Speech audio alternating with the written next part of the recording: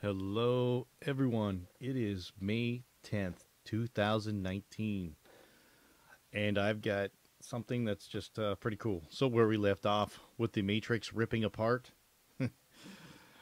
I think I have an explanation and some very cool video theories to show you that's pretty cool. Very cool. And what do you think it is that we're looking at? Well,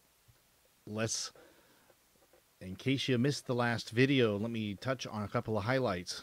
A rip in the Matrix was captured by Sinister State via blue Kool-Aid.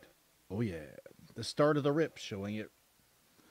The rip in the Matrix. What do you think that is, folks?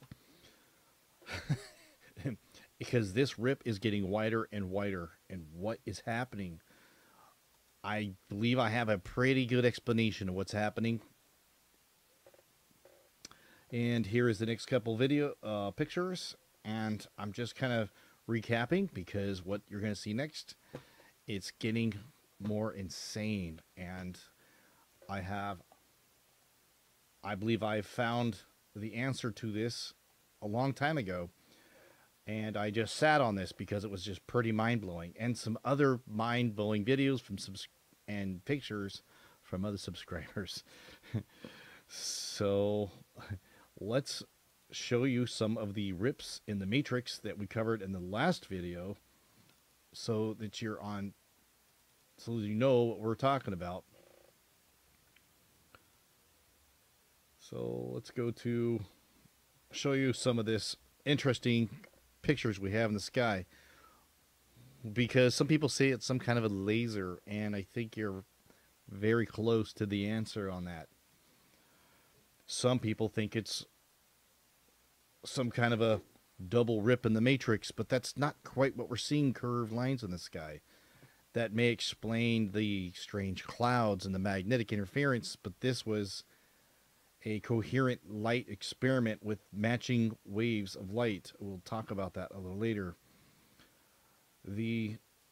Some of the other rips that we saw was this massive shadow that we see. We see this recurring.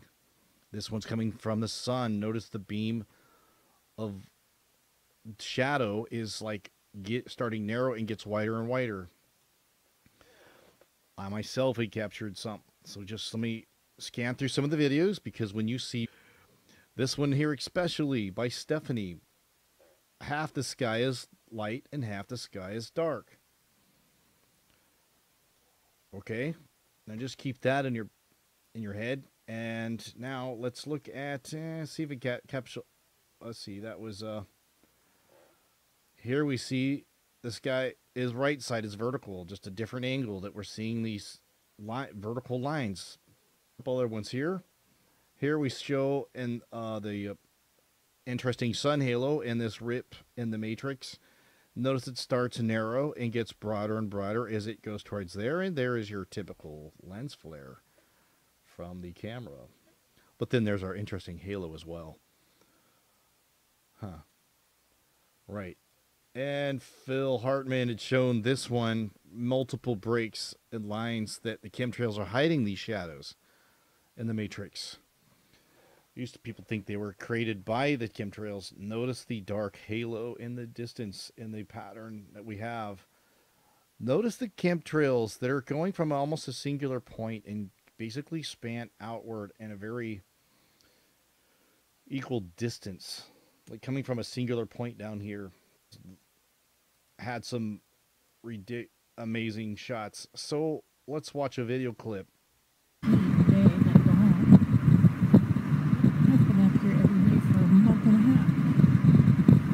Never seen this weird stuff. Yeah, so we can watch this on Marfoogle News. Look at this part right here. Okay, what in the hell makes a spiral like? Not sure what meant by spiral, but we do see the shadow is narrow here and gradually, perfectly like a laser, getting wider and wider. In fact, she says something like a laser. Look at it's almost, you can see a different color blue. There's clouds and there's not clouds. Mm-hmm. Not I mean, I got polarized sunglasses on. Right. Here, look at this one. Okay. And this is Sunglasses getting better. on. Oh, no, I don't. I took them off. I have my, This was yesterday in Nevada. And now on the same day in Las Vegas, Nevada. Look at this. bifocals on. And that blue.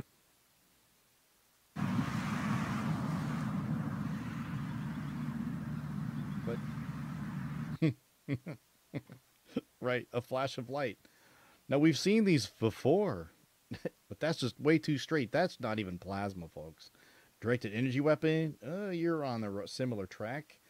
But that, wow.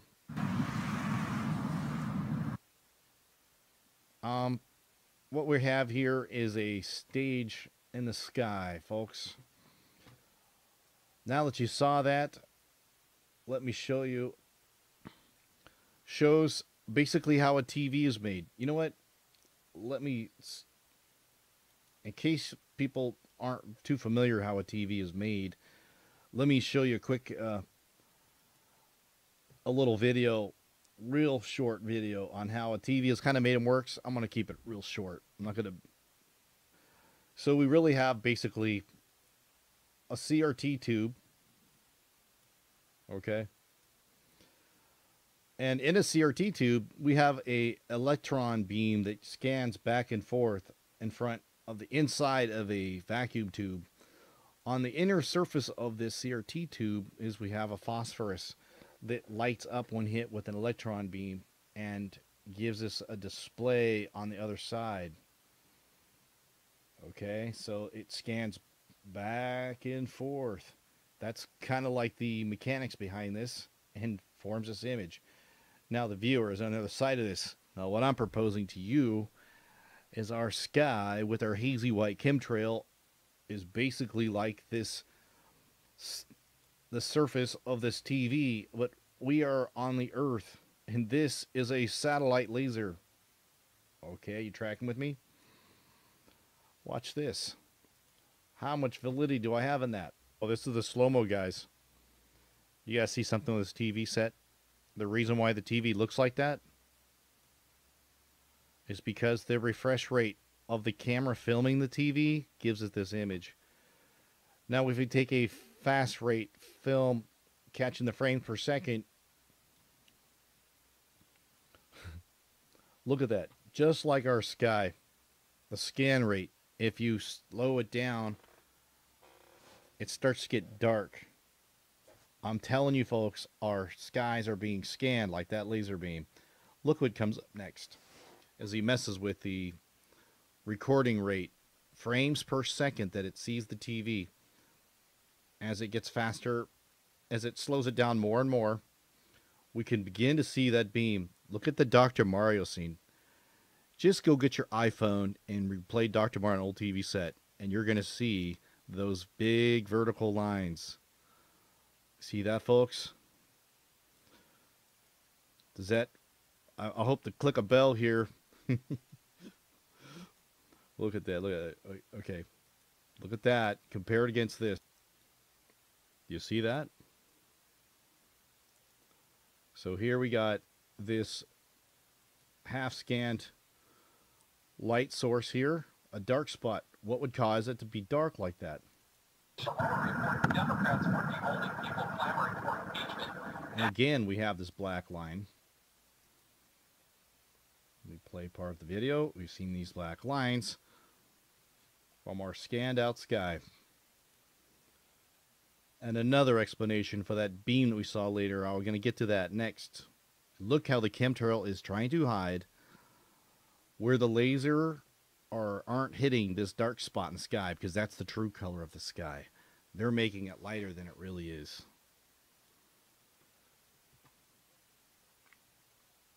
So what do you think, folks? Think our skies are being scanned?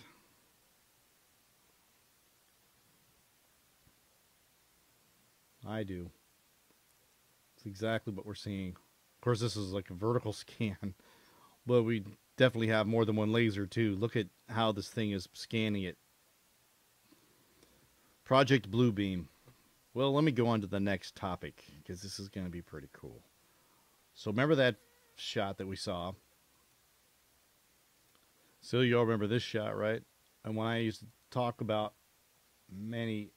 quite a while ago, that the JPL, and here's the website. I'll leave a link in the description box. New ultra thin optical devices shape light in exotic new ways. Look at this light. Again, I've made videos before about the ultra thin lenses and the lens array. Go back and watch my videos, but I will go into this again. That these are silicone nanopillars that twist and thicken or get skinny and polarize light. And this JPL collaboration with NASA, someone's got to make the lens and somebody's got to put it up in space. Ultra thin lenses made of not glass, instead of silicon nanopillars, honeycomb pattern to metasurface control the paths and property of passing light waves. Applications of these devices. I hope you're listening. But look at this key one here. Displays. You guys all know what a display is, right? Your TV set that can be mass produced in the same techniques, the manufacturing of computer chips.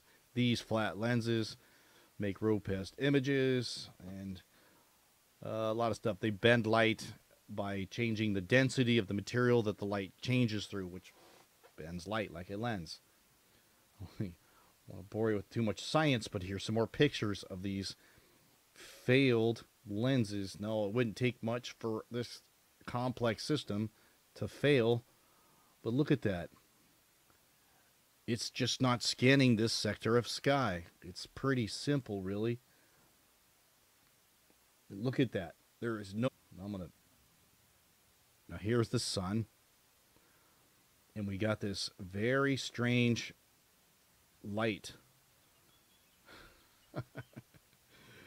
I believe what we're looking at there is a convergence of the four lenses that form the X in front of the sky. I've covered this topic, but never seen it quite at this angle. That's really cool, Dave.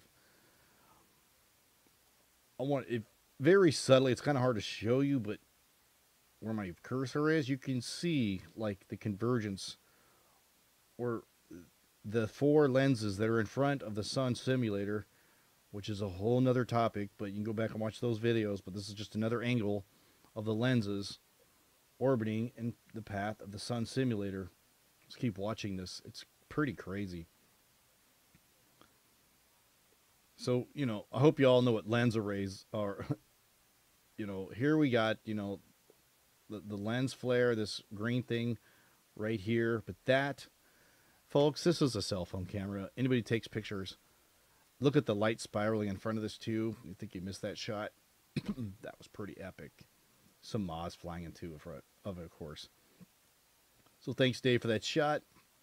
And here we see a chemtrail plane frantically trying to hide the dark skies in front as the matrix continues to break down. Look at the angle of this thing. I mean, to me, it's part of the X that we see. The four lenses that converge in front of the lens form that giant X. It could have been the spiraling thing in front of it, but I think this is part of the lens system. And we see this light where light merges from two different converging sources, giving this what appears to be a plane of light. Thank you, Dave, for that. That was amazing.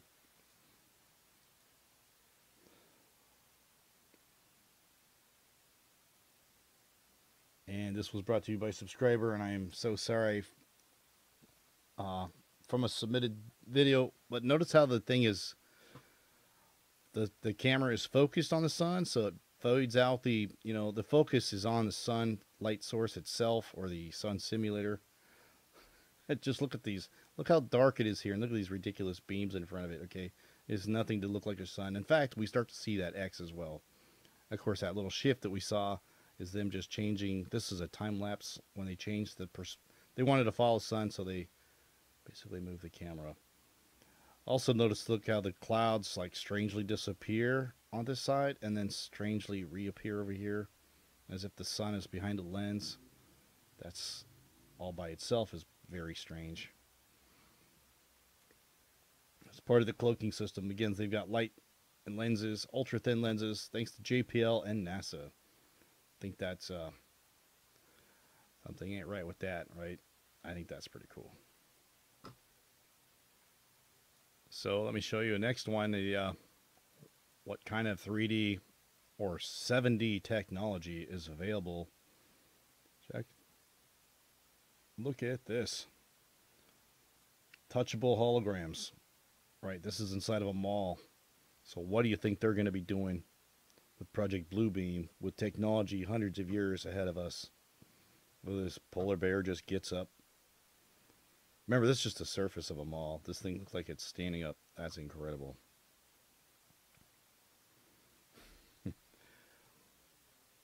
Anyways, I hope you like this video. Please copy, like, and share, and have a blessed day.